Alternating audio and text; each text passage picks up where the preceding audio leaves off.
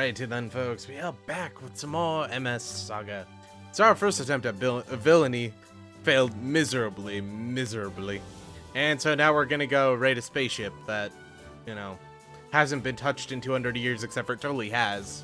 But for some reason, the natives and the locals left it alone. But, as I pointed out last time, we gotta go to Bulgaria. And my joystick was being weird there and didn't want to run. Oh, right. Forgot the mountains go all the way to the edge of the planet, or all the way to the edge of the Mediterranean, but oh well. Doesn't really matter.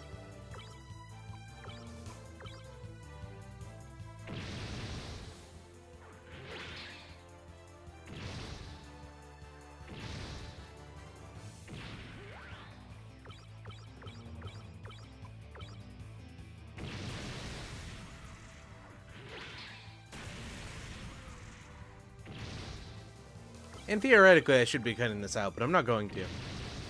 Because I will forget.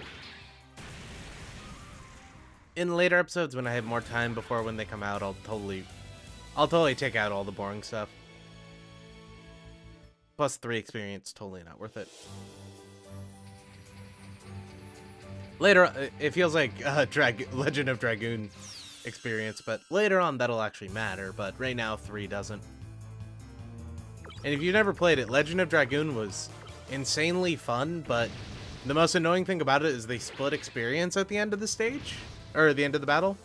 So like you'd get 21 experience, and since you had 3 people fighting, everyone would get 7 instead of everyone getting 21. Like, it was a really fun game, plus EXP values were a little bit low most of the time, so it made training really tough, and there are some bosses that you actually had to train against. I would love a sequel to it, but yeah. So we're gonna head down to Greece real quick, because I'm pretty sure there's nothing in Greece. Yeah. Completely empty. They could do so much, you know, the Bosphorus just doesn't exist anymore. Constantinople was right there. We're looking for that ship up there, though.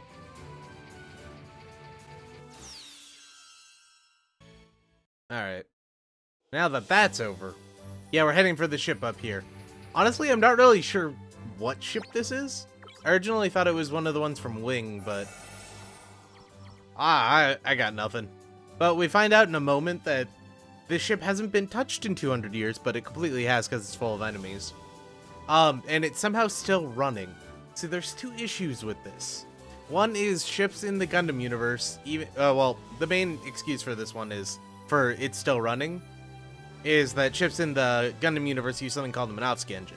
That's not entirely true. Minovsky engines, while they do work eternally on mobile suits, don't work eternally on ships, because the Minovsky particles don't generate enough power to charge the whole thing, or to power the whole thing for a second. So they have to continually pump in HE3 to fuel the fusion reaction in the reactor, i.e. why the Jupiter fleet's important in UC anyway.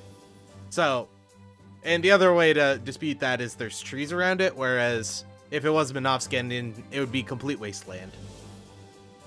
So in my theory on this is a ship that's just like half buried in the ground, and every once in a while the like random tribal natives worship it as a god, and everything around it is just dead. Like there's just a dead circle like 200 meters or whatever. But this thing is freaking huge. Like, we're kind of big. That thing covers like half of Bulgaria. Actually, it might be in Romania, thinking about it now. I think we're right on the northern border of Bulgaria/Romania. Or at least like a 1/5 of Romania. Like, that thing's huge. It's also large enough for us to line up 4 mobile suits.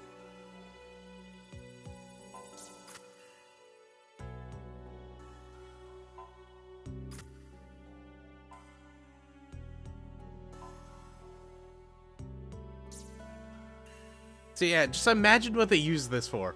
You can get like 4 mobile suits, or 5 mobile suits wide, and probably like 3 or 4 tall. More like 6 or 7 tall. Like, I get that this might have been a cargo bay, but what the fuck did they have in here? But yeah, you also notice that the natives didn't, you know, harvest everything and use it to help build their city. So I don't think we've encountered one of these, or wait, we have. This is just the save point. Kinda useful, kinda not. I shouldn't have wasted that repair kit earlier, but I forgot that was so close to the opening. And yeah, there's chests in here. And we got a machine gun. I believe this is the Type 90 machine gun, or the 90mm Type YYD machine gun. It's slightly more powerful than the Zaku machine gun. So we're giving it to Fritz. Yeah, it does 5 more damage. And we're giving Tristan the Zaku machine gun just in case he ever needs to use it. I don't think he will, but maybe for the boss. But yeah, this is a 90mm Federation machine gun.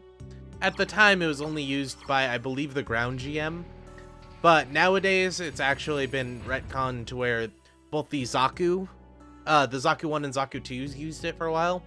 Because they could use Captured Federation anti-aircraft gun rounds for it. And most other people have used it. But, you know, this game, it was only used by the ground GM. And if you'll notice these things, these are terminals. Basically, you just press buttons and they open a door eventually. They're used like 3 or 4 times. It's nothing really you need to know. Hey! And this is our first set battle. So remember how earlier in the game they had that red one? The orange one, or the yellow, orangish ones are like mini bosses.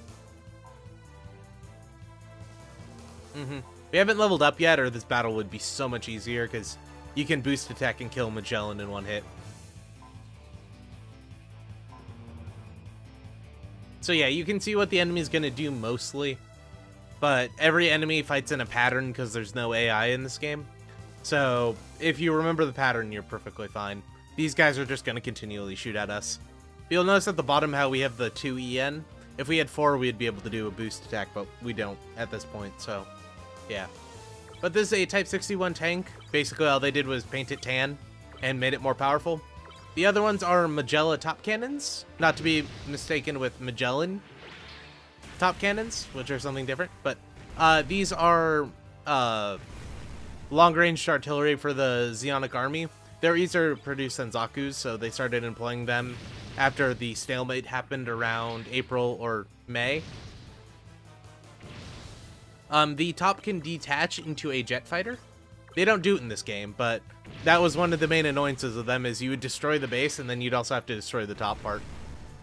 But they have a, I believe, 180mm machine gun and then the 260mm main gun. And they can shoot targets up to, I think, 200 kilometers away or something ridiculous like that. But they can fly, which is their main annoyance. But yay, Tristan got boost attack. And Fritz got shoot all. And notice how before we needed 20 experience level up, now we need 80. Yeah, that's usual.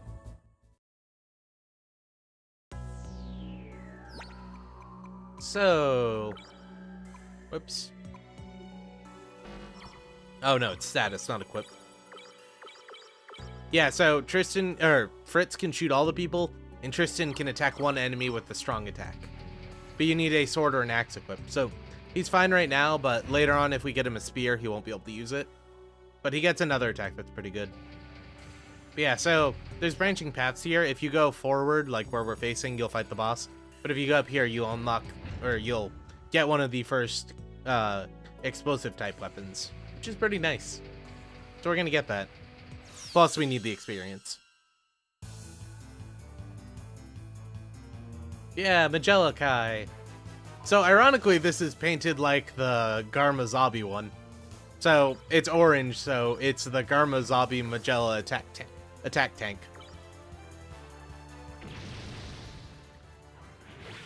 Which, you know, Garma is just crazy enough to actually have his own Magella, too.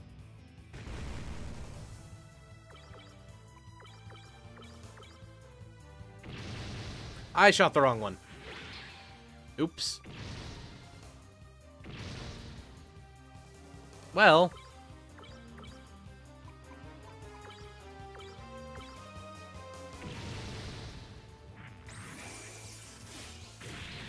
Really, Tristan? Really? We got lucky that that Fritz didn't die. Freaking arsehole. So you heal more out of battle, so I generally try to use those out of battle, but we didn't really have a choice there. And we'll shoot all just for the lulz. You can shoot all with basically anything. even a bazooka. But later on in the game, we'll be using those every battle. Because we'll get back chargers, which allow Fritz to just shoot all in the beginning of the battle. But you'll notice we got a Magellan top cannon. So for some Zaku's, they literally ripped the cannon out of a Magella and had the Zaku use it as a main weapon. I believe it's too large for Fritz. No, actually, Tristan can equip it if we wanted him to. We don't, though. So we're going to give that to Fritz right now. So this is a bazooka type weapon. Basically, it requires 3 energy to attack, so you can't use it immediately, but it does a lot of damage. It's pretty nice.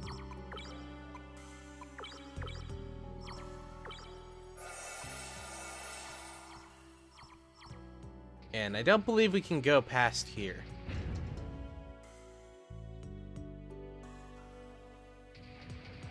Oh no, there's something in here. Oh, a metal shield. Awesome. So yes, there are shields in the game. We're giving that to Fritz, or to Tristan. We should should give it to Fritz.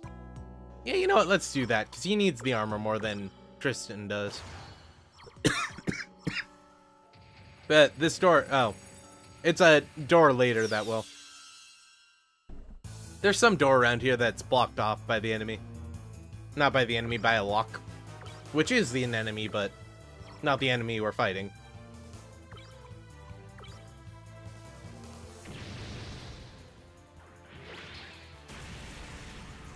Sorry, I just something randomly stuck in my throat. I'll probably edit out all the coughing.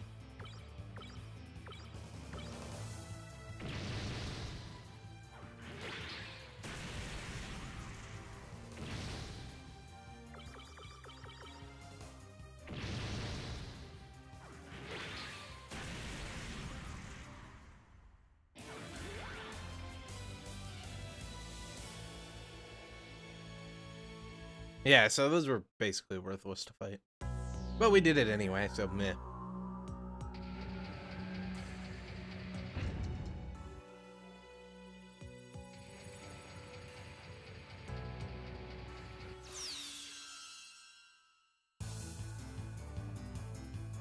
Hey, tons of Magella Kai. Or Type 61 Kais. Never mind, they're the normal ones. I'm just blind.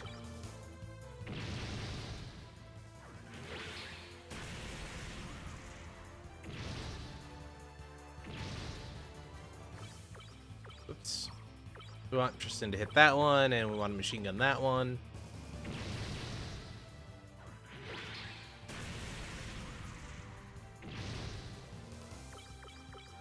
And we'll finally use the Magella top cannon because I forgot. Yeah, it's basically just a bazooka. But it requires a bit more energy. So, I tend to load everyone up with bazookas later in the game, but for now, we won't use that very often. The shoulder cannon's really nice too, but we won't get that for a little while either. Yep.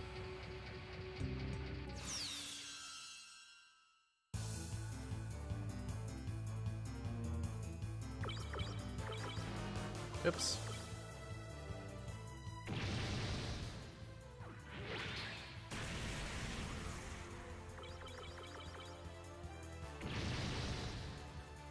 Hey, we didn't take any damage on this fight.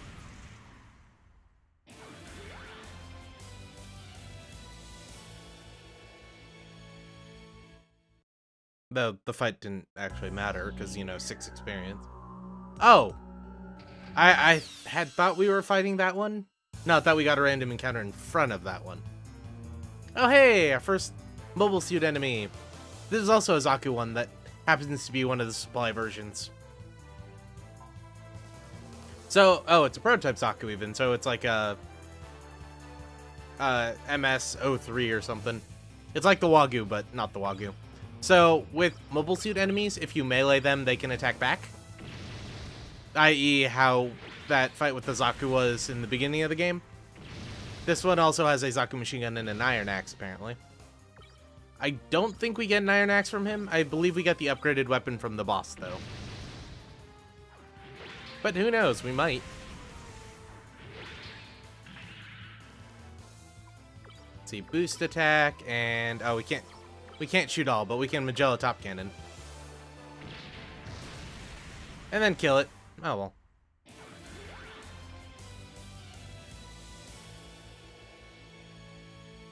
Hey, one more of those fights and we can level up. Yeah, we didn't really get anything from that fight. Which sucks, but oh well. Some of the best weapons you can get in the game are actually monster drops. Which makes the game pretty odd. Hey, look, it's an actual combat. Zaku won.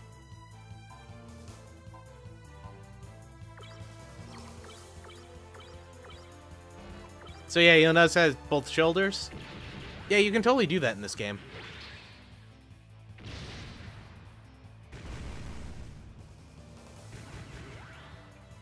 Yeah, you're gonna hit that one, and you're just gonna throw a regeneration kit on yourself.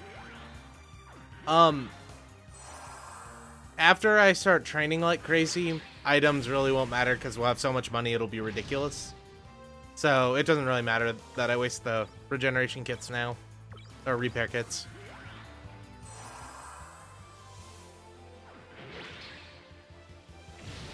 Oh, hey, it's a Magella top cannon.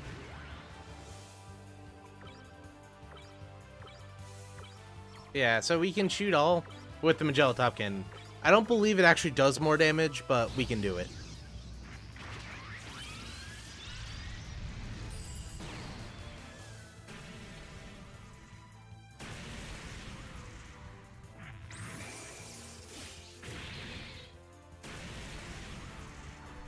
Yeah, later on we can change like the shoulder armor on everyone, so we can give like the GM spikes like we're going to. Hey, we got the right shoulder armor for Fritz also. So Fritz just got the ability Grenade, which is basically an unaspected damage attack that ignores armor. It's pretty nice. We'll be using those a lot later, especially Mega Grenade. This one with the save point? Okay, so these are special chests. They're locked. You need hacking tools, I believe they're called. Those ones are limited in the game, though way late in the game you can buy a thing that'll, or you can buy them. But the only problem with the hacking tools that you can buy, oh, that's actually the boss. We're gonna ignore that one for now. Is by the time you can buy them, they're useless. So we're gonna go through this other door real quick. Yeah, so this one requires a card key at level 1. We'll get that pretty soon. There is a glitch in this game that I haven't done it recently, but like you go up to one of the lights, you turn around, and then you move backwards up to one of the lights. And you eventually clip through the wall if you keep doing this. I'm not going to do it because I find it cheaty, but you can walk through one of the doors. You'll only be able to do it once, so I always suggest you do it on after you go through this one, because the next one requires a level 3 key. But the thing that's inside that one is really good. But yeah, it might actually be this light. I'm not exactly sure. I know it's one of the lights, and you just kind of do this for a little while, and you can shimmy through the back wall. And you walk out of bounds, but the key, or the thing that unlocks this door is actually behind this door. So if you walk into the back of it, it'll pop open.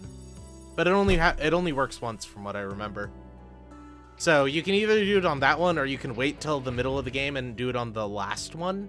But the thing that's in the level 1 and the level 5 are both really trash. The level 3 is the one you want. Of course, you guys probably already know what it is, because it's really good and I really like it. But oh well. Yeah. The problem with Grenade is it takes TP, which for now we need it to heal, so we're not going to do that. Once we get our dedicated healer, it won't be an issue though. Though eventually our dedicated healer is the first one to get bits. So eventually Fritz will take back over. Or one of our other characters, Scavenger, will be the healer. I think also Resner gets a heal, but we don't unlock her till way late in the game.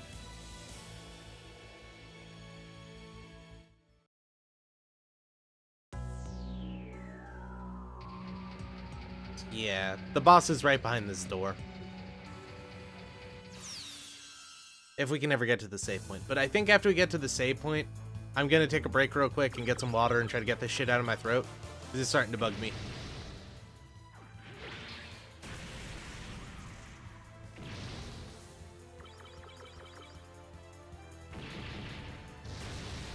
sweet. We did a critical. Actually, you know what? This is 21 minutes, so I'm just gonna end the episode here because I'm basically gonna do doubles or even triples of these videos, so it's not a big deal. But I'll end the video here, and then in the next one we'll go fight the boss. We'll go do all that story junk, and then we'll be going towards our first actual interesting encounter. But for now, folks, I hope you enjoyed the episode. If you did, you should like. If you didn't, you should dislike. I don't actually care, and I don't remember how to look at them. But, you know, why not just do it, okay?